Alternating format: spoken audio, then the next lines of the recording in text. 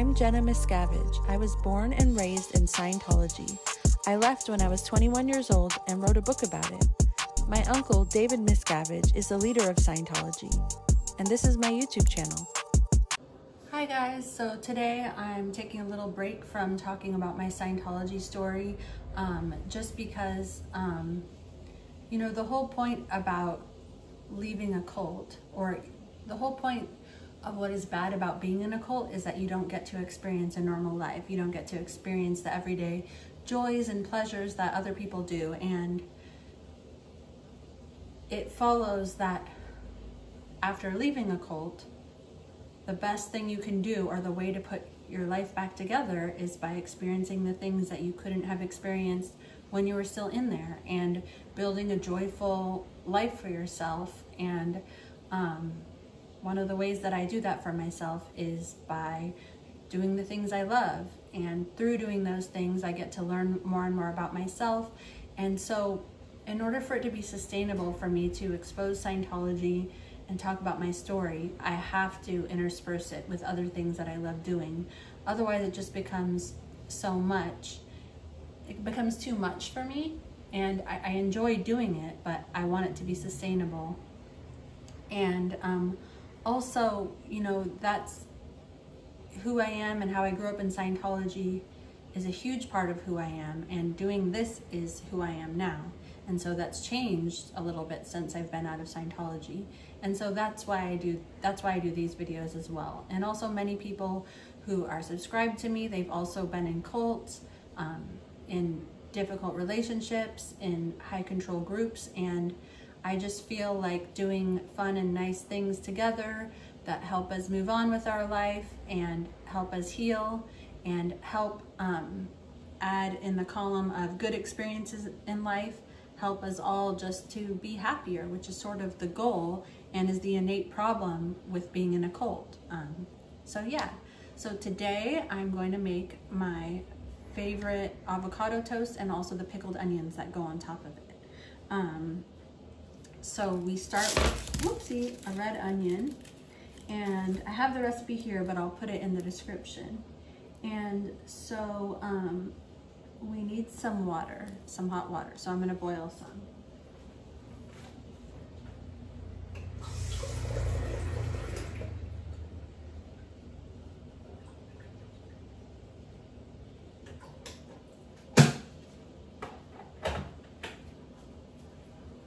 And I'm just gonna get that going while I'm chopping. Okay, and here's the jar that we're gonna make the pickled onions in. All right, so we're gonna start with one red onion. And I got so many good tips on one of my last videos about how to make yourself not cry while cutting onions. And I have failed miserably to either put it in the freezer or wash it off. Maybe I'll try washing it off and seeing if it makes it better, but I really wish I had done those. I want to follow those awesome tips and tricks. I just didn't think of it beforehand.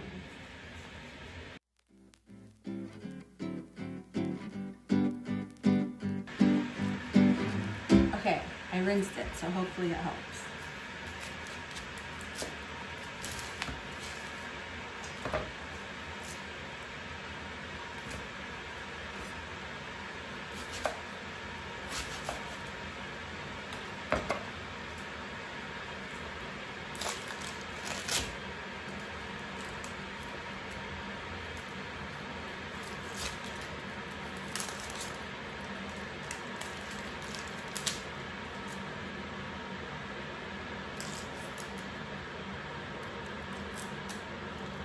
I'm gonna try rinsing it again.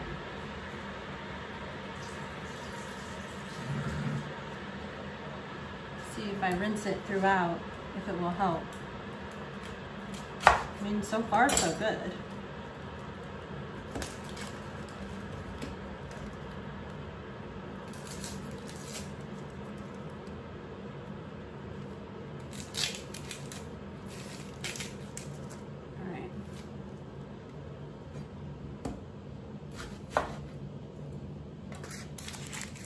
All right, I'm gonna rinse one more time and rinse the knife.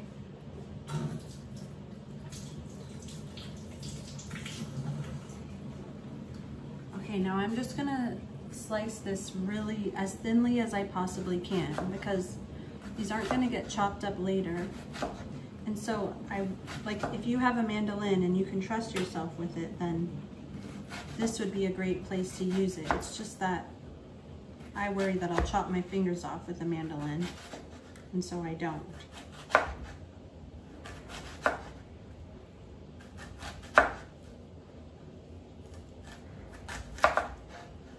And so I'm just slicing them really as thinly as I can.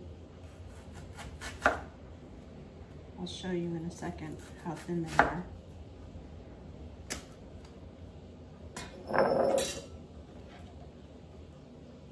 This is how thinly I'm slicing, but I'm gonna cut them in half this way so that when I make my avocado toast, it's not like a big string of an onion there.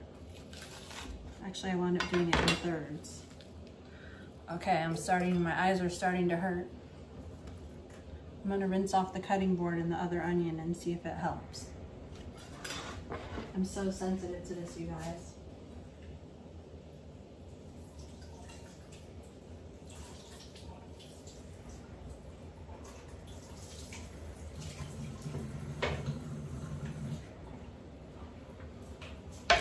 What's crazy is that immediately when I put it under the water, it feels better. I'm gonna try to get through this as quickly as possible.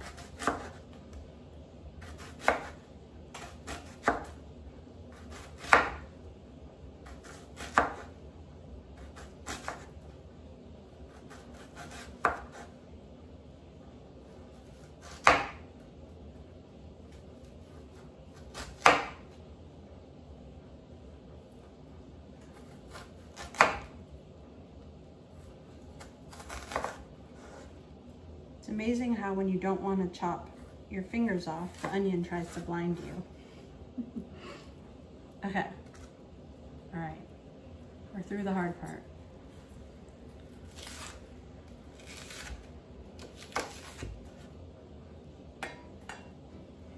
Ooh. Ooh. Oh.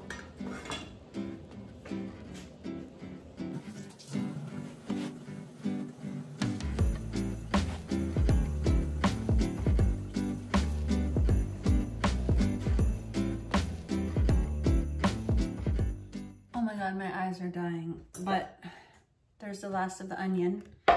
So let's just put it in the jar and the torture part will be over.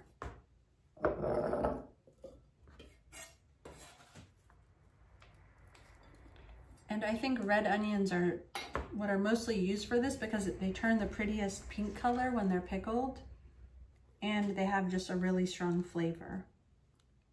Okay, we're all in the jar. Oh my God, I'm dying.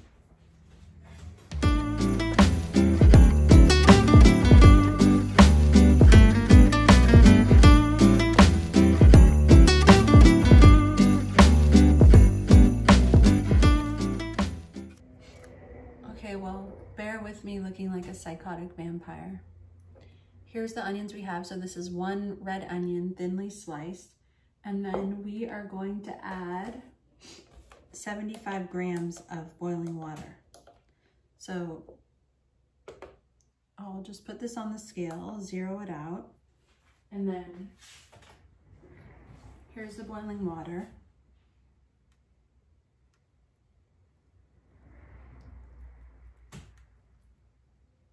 There we go. And I will add a teaspoon and a half of honey.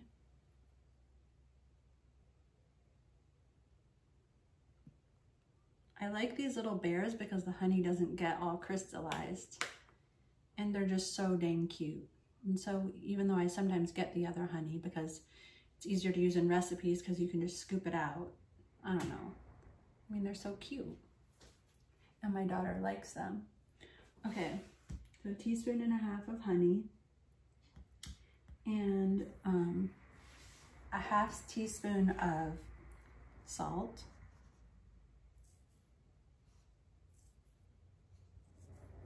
And some chili flakes.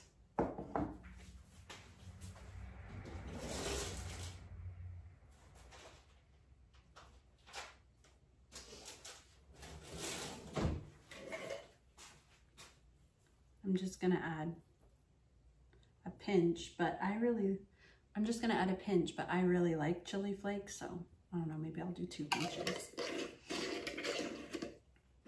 Okay, and now I'm going to add 125 grams of apple cider vinegar.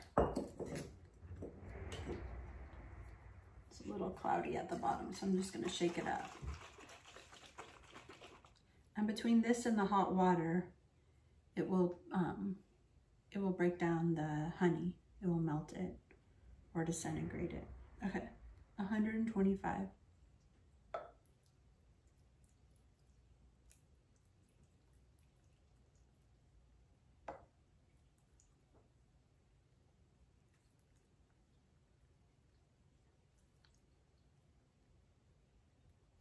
Okay.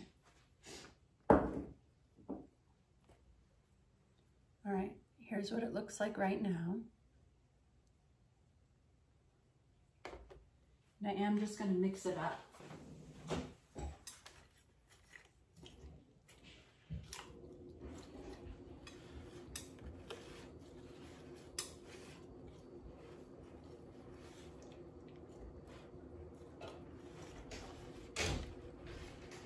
It already smells so good.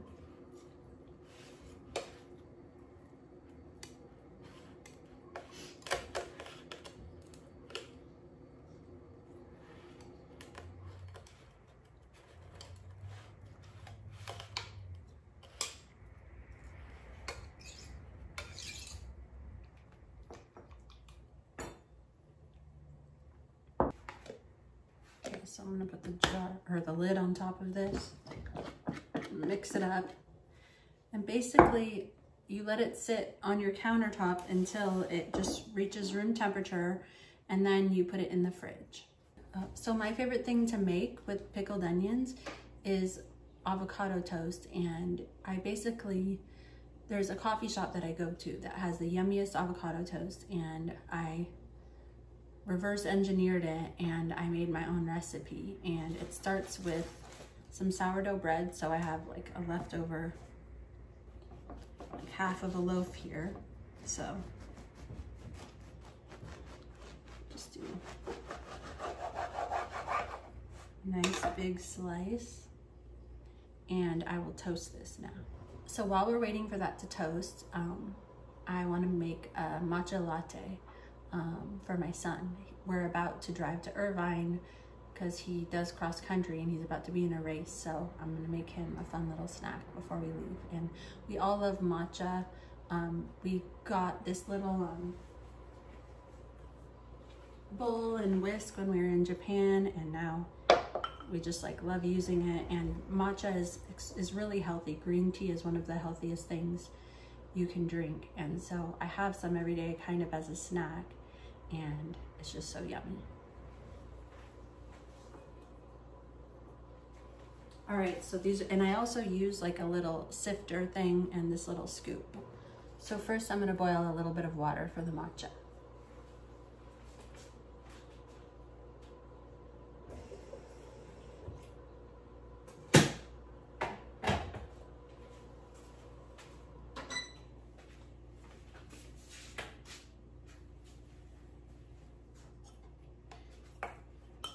And while that's boiling, I just put the sieve inside here, the matcha bowl.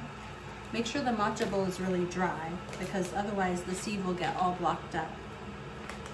And I have this matcha powder. I get expensive, good matcha powder because I just think that it's the best for you. I don't get any matcha mix or anything like that that has sugar or something like that in it. And you can see that it's like bright green, so that color just shows like antioxidants and all of the yummy goodness.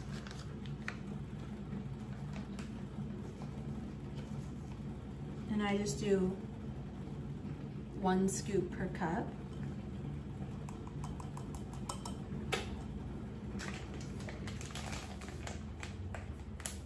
And I make sure I seal it up nice and tight so the oxygen doesn't get to it, and then I put it in the refrigerator.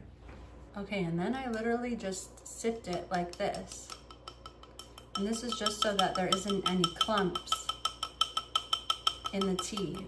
When we were in Japan, we went to this little tea house and they made the matcha right in front of us, and this is how they did it. And so just like every time I make it, it reminds me of our trip to Japan. And being in Japan was super cool, and everyone there, even the old people, were really healthy and fit, and they walked for like, I feel like they were more fit and healthy than I was. They could walk for really long periods of time. And so I don't know, if they do this, then I'm gonna try it at least. All right, and so that's how it looks. So it's all smooth. So once I add the water and I use the whisk, it will just like mix up together smoothly. Now I only add for this about like, I don't know, I would say, here, let me have a look. Okay, I would say about a 1/4 cup or less.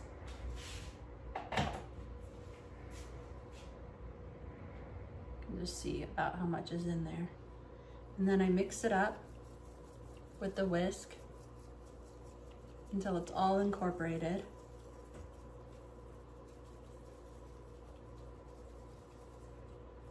It smells good. It smells grassy.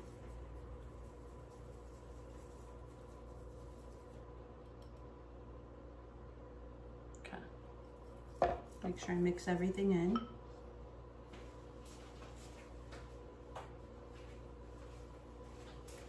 This is a little cup I made. It's the perfect matcha latte size. So I'm just gonna pour this in. And because it's for my son, I'm just gonna put a teeny tiny bit of honey, very little. I don't put any honey in mine.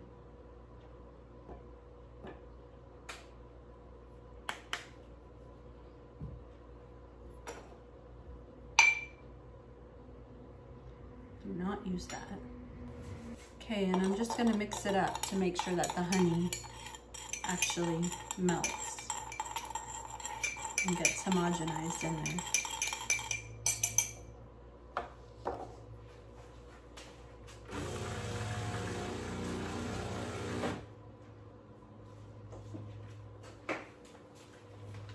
Okay, so, I mean, you can use whatever kind of milk you like. You can use regular milk if you like that. I don't use it for my matchas just because it hurts my stomach a tiny bit. And so I usually use almond milk or oat milk, or I've been using this sunflower milk. I don't know, I like the taste of it. I love sunflower butter. I love sunflower seeds. Oop, that's the toast. And so I just, I don't know, I love this stuff, but I'm not gonna say that it's healthier because it is like something that's more processed, but this is the one place where I'm like, I'm just gonna use what I like and be fine with it. All right. So now if I want this to be cold, I just pour this right in there. And then I add a couple cubes of ice and mix it up, and that's it. This one, I want it to be warm, so I'm actually gonna froth it in the espresso machine back there. Just gonna mix this up a little more.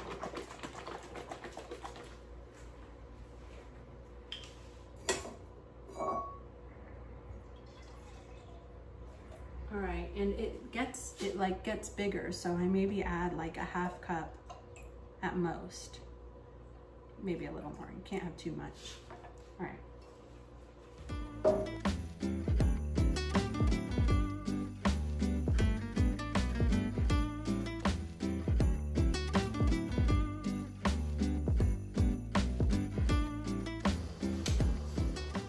So different milks froth up differently. This one doesn't froth up quite as much, but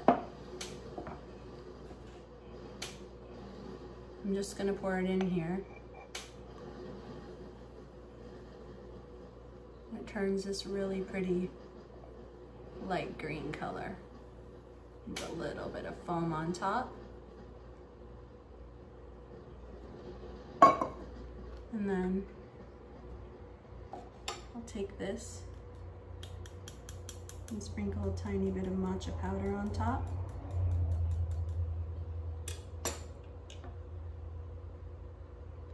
All right, there you go, there's that. And now I'm gonna get the toast. All right, here's the sourdough toast, and I'm not gonna lie, the secret ingredient, the actual secret ingredient in this recipe is butter.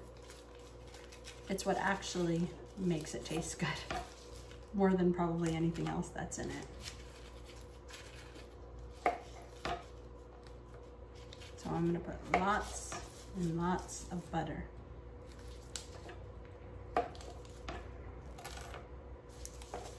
And I will let that butter soften up while I slice my avocado. I have a half here that I use the other half for my lunch.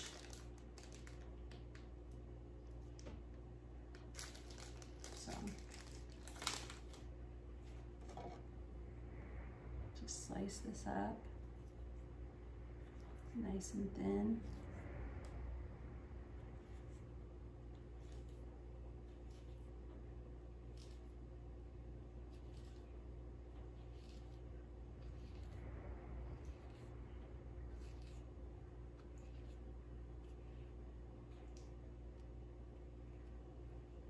There we go. Let me spread this butter. I should have softened butter, but I don't even bother trying to spread the butter when it's like hard as a rock. I just wait for it to soften on the bread. Okay, this will give you an idea as to how much butter I use. All right, let's put the avocado on here.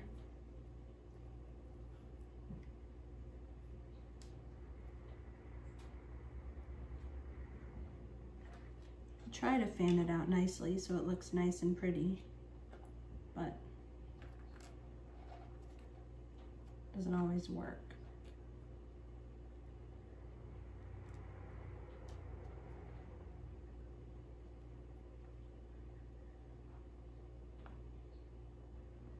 It looks pretty nice today. Okay. And now I'm gonna go get our onions. I feel like you can't see it in the camera, but they turn this really pretty pink color.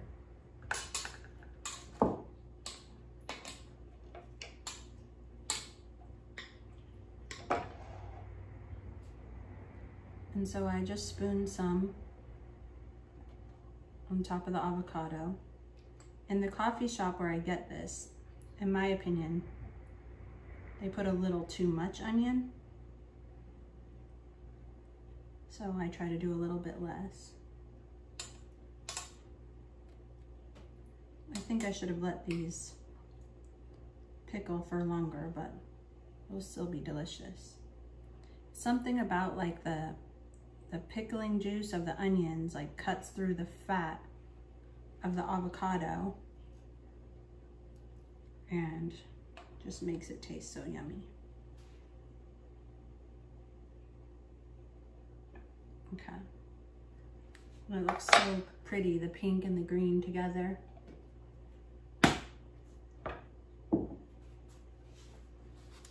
And then I put some salt flakes on top.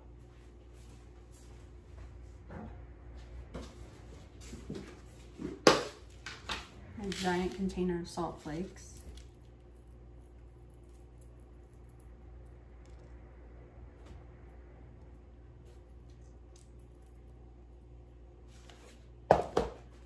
And then I actually use everything seasoning.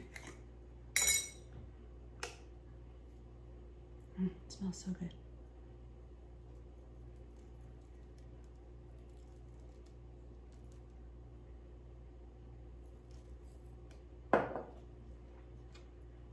And it's just so delicious looking. And I'm gonna cut it in half for my son because They don't do that at the coffee shop, and I make a huge mess. All right, let me get a little plate.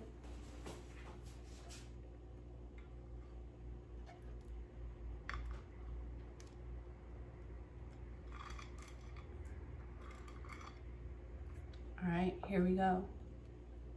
Delicious avocado toast and a matcha. I will put the whole recipe in the description, and I hope you guys like this as much as I do. And I'll also have some more recipes in the future that use the pickled onion, because I make a really good sandwich with them on focaccia, and I still have to do the focaccia recipe. All right, guys, well, thank you so much for hanging out with me. I hope you have a wonderful weekend, and don't forget to check out Sins of Scientology. And if you haven't already read my book, you can find it on Amazon. It's called Beyond Belief, My Secret Life Inside Scientology and My Harrowing Escape. Bye. Archie. Archie. Could you come here? Yeah. Do you want this?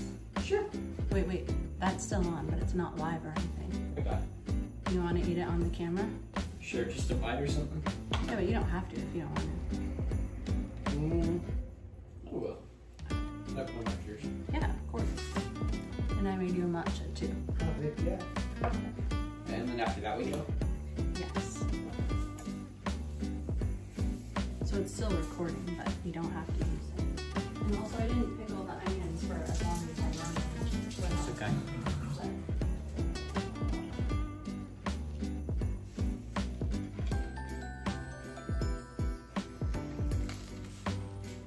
I like how your head is cut off.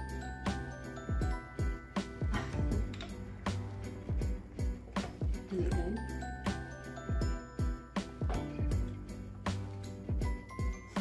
It's disgusting. It is? It's horrible. Really? It's absolutely horrible. Is it really? No, it's good.